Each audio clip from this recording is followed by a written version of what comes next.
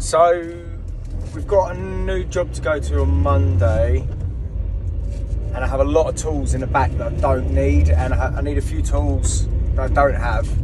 So I'm just gonna pop, I don't want to be running around on a Monday morning just before work. So we're gonna pop there today. I want to show you what I use in footings to make my life so much easier and get them built so much faster. A lot of people joke about, oh, you can whack a corner up, blah blah blah, and stuff like that. It's only a footing.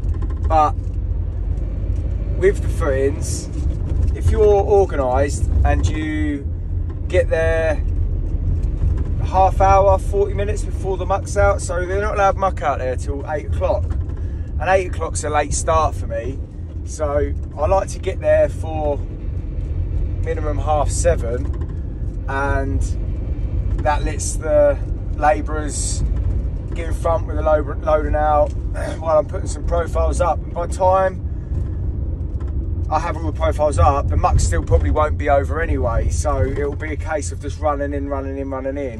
Also this week I haven't got the two boys with me. I've only got Tom and Amy, and they're both going to labour for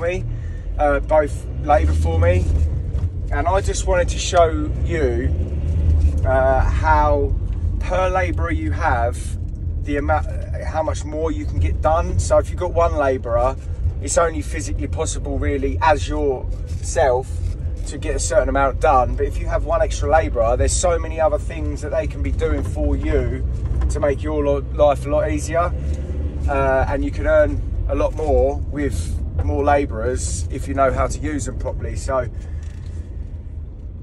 if you want to see all this week, make sure you're following the channel, because I'm going to be uploading daily of how much we get done as a 1 and 2, not a 2 and 1.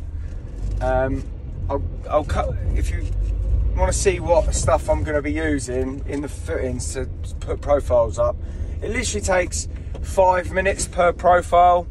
Get the laser levels on, put my marks round, gauge it up, and we can smash round it. What we do is we'll go round one course everywhere, then we'll hook corner blocks on the outside to settle the internal walls out, because it's just much faster that way, just to set corner blocks around the outside.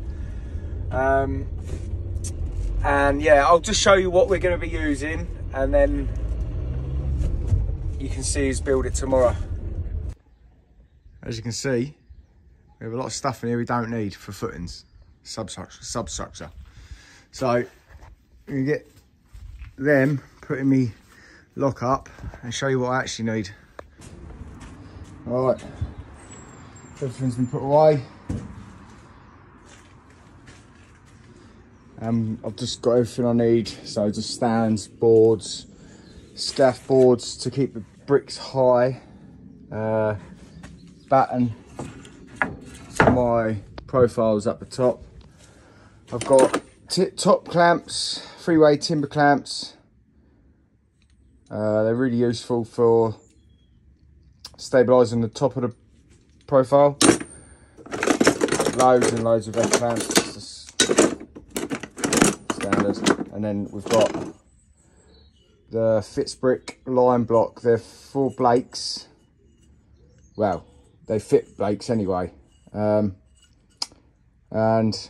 they just let the brick from going past the line. If you have Blakes, then you'll know that they're an absolute pain in the arse for pushing the first brick out. So if you ain't got yourself a set of these, make sure you go over to brickworktools.com and get yourself a set, because they are top bit of kit, and you'll see me using them tomorrow.